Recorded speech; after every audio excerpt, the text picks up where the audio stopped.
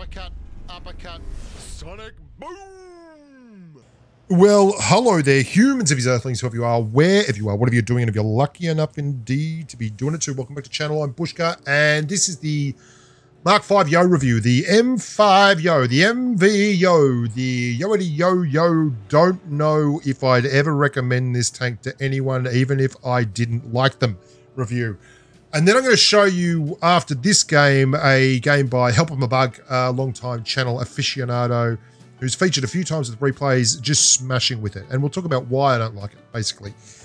This is a tank which I drove a lot. I drove 28 games in it, and I won 50%. It had like 1,600 average damage, like really bad average damage. It's my least favorite of the new American heavies.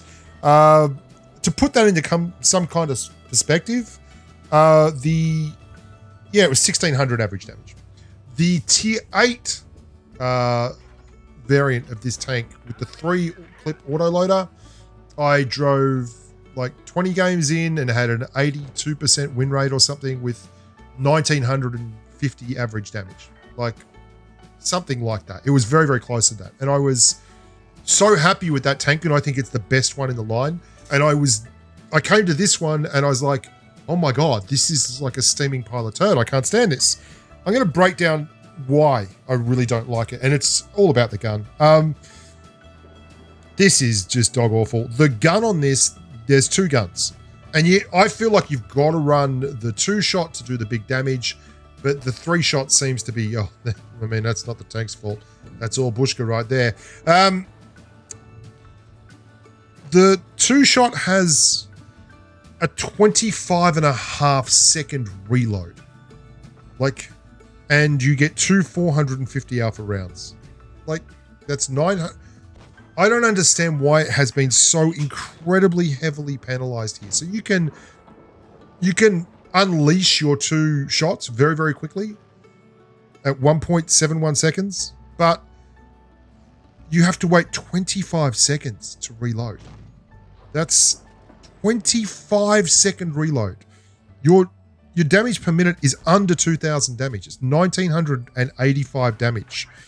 If you use the 3-shot, well, you'd think there'd be a huge benefit for using the 3-shot. Like on the tier 10, when you use the 3-shot gun on the tier 10, okay, it does the same damage, basically 300 alpha, 3 times 300 alpha, but it has 3,000 DPM and it reloads in 13.02 seconds. The same gun, basically, the 3-shot 105mm on this tank does 1,965 DPM, so 30% less DPM, and reloads in 22 seconds. 22 seconds to reload that. That's just absolutely nuts. So if you run the 2-shot, you have a 25-second reload. And this is the tier 10 gun. If you run the 3-shot, you have a 22-second reload. Both of them have under 2,000 damage per minute. And I find that just horrible.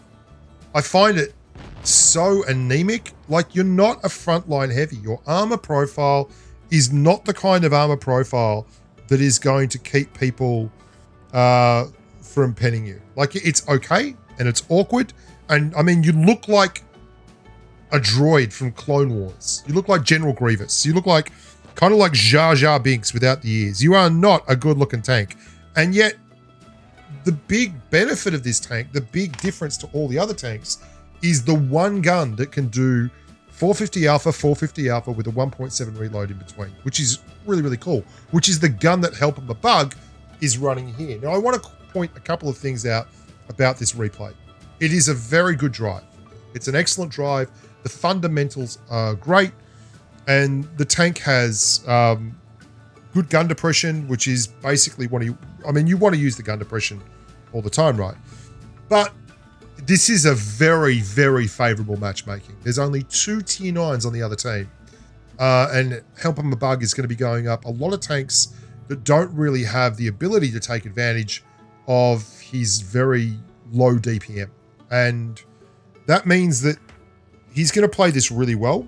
But this is my big issue with the tank, Like, this is the kind of matchmaking you dream of when you're in a tier 9 heavy. But if he was in an Emil or something like that, and that would be my advice, just go and buy an Emil. Or if you want a gun depression heavy, just do something else. Like, this is not the tank, right? This is not the tank at all. And I've got to say, it's really frustrating for me to look at this, and I think this will get buffed. I honestly think this tank will get buffed.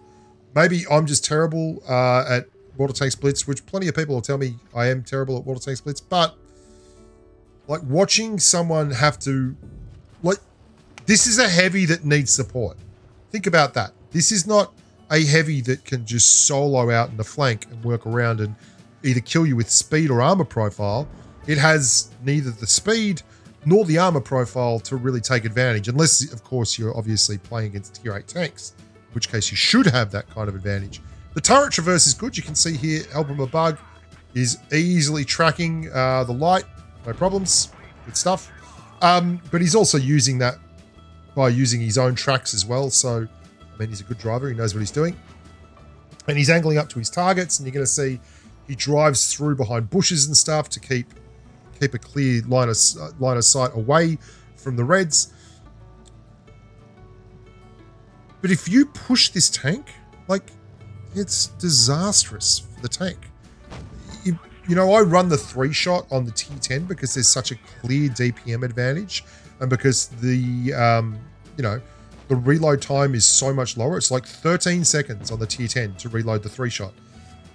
There's no real advantage to running the 3-shot on the tier 9, and I don't understand why that is. Look how he's driving through the soft cover, keeping himself from being spotted, like all these kind of things. So Help Him a Bug is doing a good job, but he's also doing a good job by not overextending. Now, overextending is something you can get away with in an OP tank. And this tank maybe is more shaving towards balanced. And that could be my issue, really, is that I'm so used to when Wargaming release a new line, the line's broken. Like the British lights needing to be nerfed, and the grill getting nerfed almost upon impact when it was released because it had like a 0.26 dispersion gun, and these kind of things happen, and you're like, just, oh, well, they'll nerf it after. But this has been released balanced. Like, to be honest, it's probably just going to sit in this space quite happily, but this is not a tank you should be aspiring to drive. I would get just the Emil and the Kran. Like, they will do a lot better for you in terms of damage output. They will do a lot better for you in terms of armor profile, and they'll do a lot better for your team because you can hold a line with that. That is a heavy tank. If you want pure damage output, get a 57 heavy or run that line, or maybe run the French AMX 5120, something along those lines. And Help Him a Bug is driving this very, very well, but I watched the replay to see if I was missing anything, and I don't feel like any of the points that I'm making are being dispelled.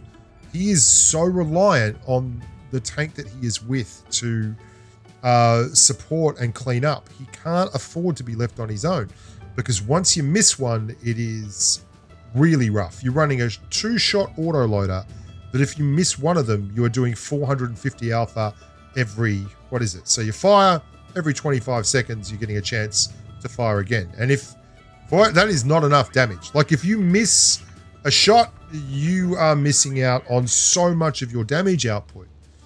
I just don't like it. Don't like it. Can't make me drive it. I won't drive it again. And I drive it a lot. 28 games, man. I gave this thing a chance. I gave both the guns a run. I worked the numbers. I did my level best.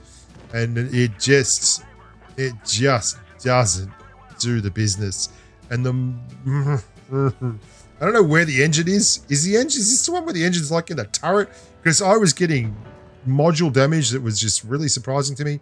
You're going to see he's going to push here because he's got 2 450s, but he's going to miss one. And now it's like, okay.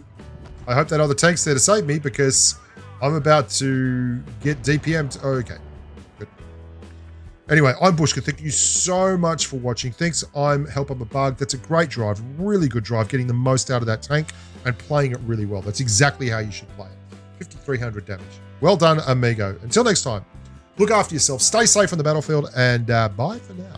Remember to like and subscribe and that stuff.